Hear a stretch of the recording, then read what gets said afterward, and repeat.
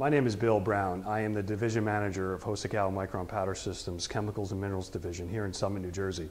Let me introduce our Mikro ACM Easy Access Air Classifying Mill. Before I begin with the disassembly, please make sure the mill is disconnected from any power source and you follow all lockout tagout procedures. For demonstration purposes, I've already removed the bolts holding the mill cover down, as well as the inlet and outlet tri-clamp connections and ducts. So the first thing you do is open the mill. For the larger mills, we utilize gas struts which assist on opening and closing the cover. For this size mill, it's light enough where it's not needed. First thing we do is, the tri-clamp's already removed, but the first thing we do is remove this inlet stub. And this inlet stub actually holds the liner segment in place, as well as the baffle shroud assembly, so it doesn't rotate. We simply now remove the baffle shroud assembly.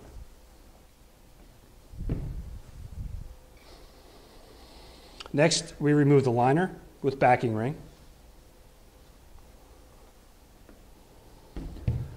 Now we have access to the hammer rotor assembly.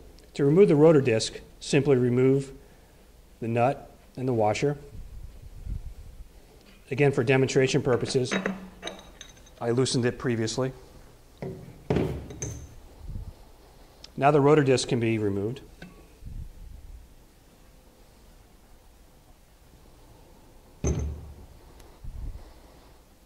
And then the liner support ring can then be taken out. And finally, the classifier wheel. As with the rotor disc, I took a wrench to it to loosen up the nut for demonstration purposes. So once the nut is removed, the classifier wheel can be pulled off the shaft. Now we have full access to the internals of the mill. And one can either do a dry cleaning or a wet cleaning. Now for wet cleaning, we have a drain and plug assembly in the bottom. Simply remove the plug so that when you do a wet cleaning, the water or effluent can drain out. Now I'll assemble the ACM. I'll start with installing the classifier wheel.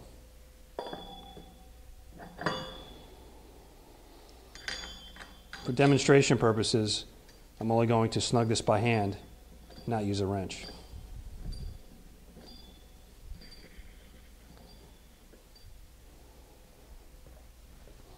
Next, I will install the liner support ring.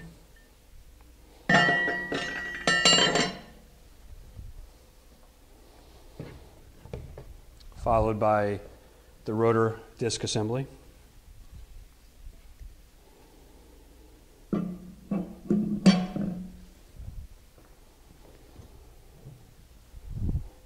Again, for demonstration purposes, I'm only going to snug this nut by hand, but a wrench is needed. I'll next install the liner with backing ring and make sure that the cutout for the feed inlet matches the cutout in the grinding chamber for the feed tube. Then I'll set the baffle and shroud assembly in place. Now we can install the feed inlet stub, which again holds the liner backing ring in place.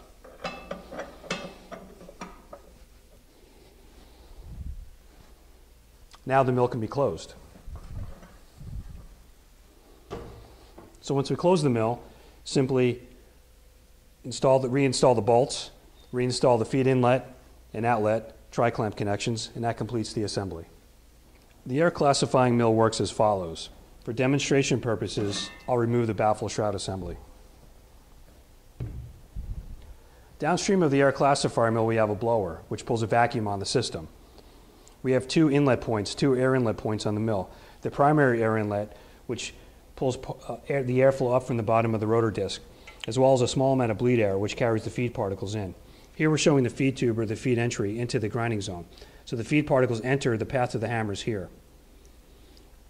What we're showing here is a bar rotor assembly capable of speeds up to about 22 to 23,000 feet per minute. Additionally, we're showing the multiple deflector liner, which redirects the particles back to the path of the hammers for more efficient grinding. The baffle shroud was removed, but the purpose of the baffle shroud assembly is to redirect the flow of the particles in the air from the grinding zone and present it upwards to the air classifier. The air classifier is operated at different speeds to control the top size.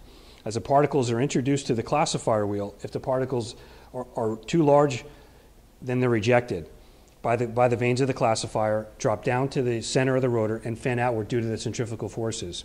So in essence, what we have is an internal recirculation in the mill. If the particles are fine enough, they're removed through the classifier wheel, they go through the vanes, go through the volute section, and are carried out and collected either to a downstream cyclone or dust collector.